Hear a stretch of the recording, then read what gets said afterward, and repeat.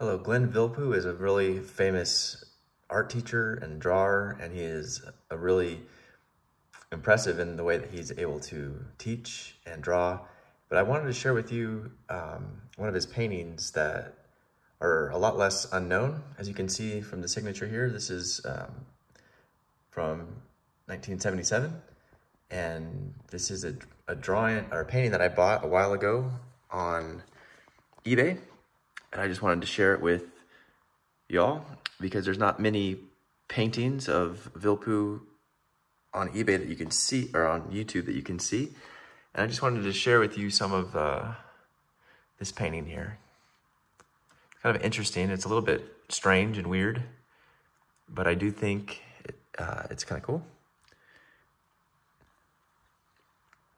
And if anybody has any information about this painting or any other Vilppu paintings, I would be very interested. I tried to search and figure out some stuff, but I know he's focused on drawing so much for the past 50 years.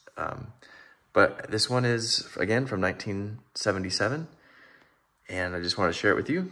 And if anybody has any information about this or want to share anything in the comments, please feel free to do that. Again, I'll do a little close-up here.